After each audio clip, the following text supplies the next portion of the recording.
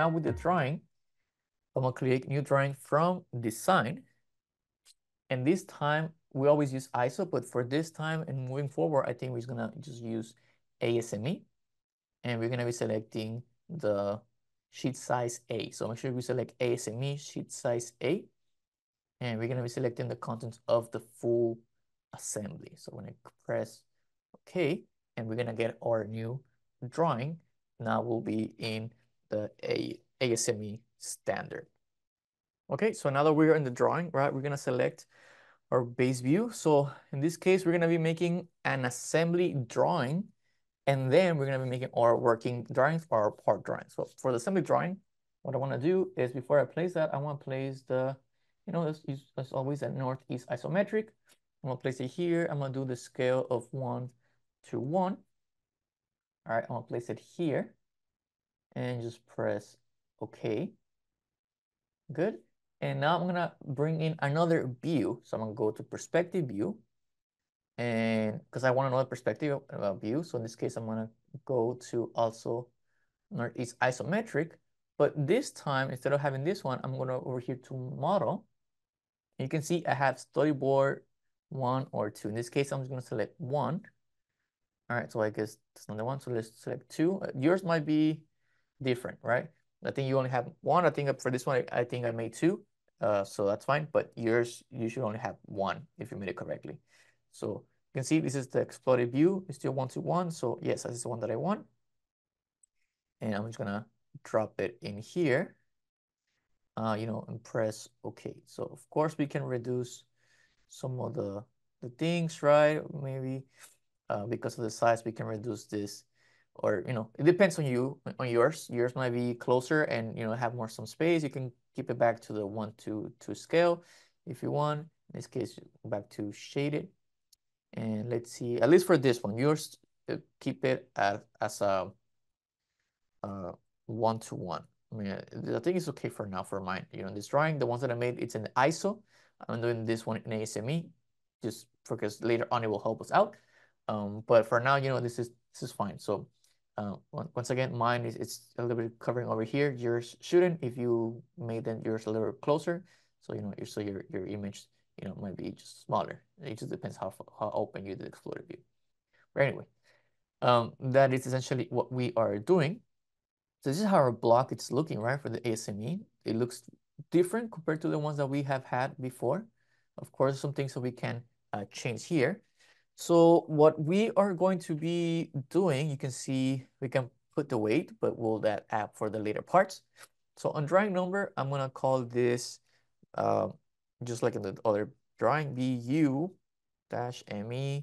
407, just for this one, for example, right? And size A.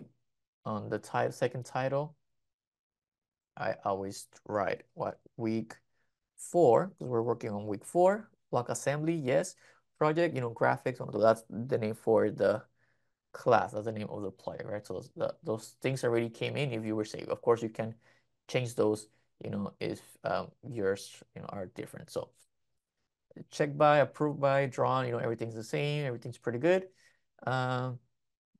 On some of them, we have document type and so on, but at least for now, this should be good. So block for assembly. And another thing that we need to add for this one, it will be the part list. So I'm gonna go over here and where's this tables, create part list. And I want to select the exploded view, all right? And it's gonna make this list. I'm just gonna press over here in the corner. And look, it automatically, labels your parts. If you have that number 1, it's the block bottom. Number 2, it's this block, and 3, and so on. So I'm gonna over here and double click and add the description. And you can see the description is there. I guess the numbers were not updated, but for now, this is here. So this is how it looks. I think we can, of course, bring this bubble down just so it's not interfering, right? And this is essentially how your drawings will start to look. So we have more information. So once again, the description that we wrote, the material, the part number. So I'm gonna go quickly back to the other part and edit that. So let's just double check, right? The post, let's see the properties, why it didn't update it. So maybe it didn't save. In this case, it should be in part. Yeah, so I didn't save. So AM dash 311 dash 3, for example. All right, and just close. Do the same thing for the other ones. And once I go over here back to the drawing, or once I essentially gotta save it first, but I guess I gotta do all the other ones at the same time. So let me just write this one real quick, and I'll skip to when all of them are already saved. But yours should already start looking, better at this point. Okay, so I already changed those. So you can see we have once again that little reference that the version got updated. So I'm gonna click on it, and there we go. The part numbers are updated now to what they should be. So this is essentially how yours should look like, more or less. The ones that I have, varied. You can, of course, change the dimension of this table, make it a little bit bigger if you need to, right? There we go. So we changed, and that's how yours should look like. You can, of course, do the proof check by change some of those things. Um, of course, you could do it in ISO, but I recommend ASME essentially for the next part that we are going to start doing. There's some things, more information here, depends on SolidWorks, but for now, this is going to look like, so hopefully yours looks better. So that's it for this part. On the next part, we're going to be doing now the other part. So this is going to be a drawing with multiple sections. So I'm going to go here at the bottom, which is quick add.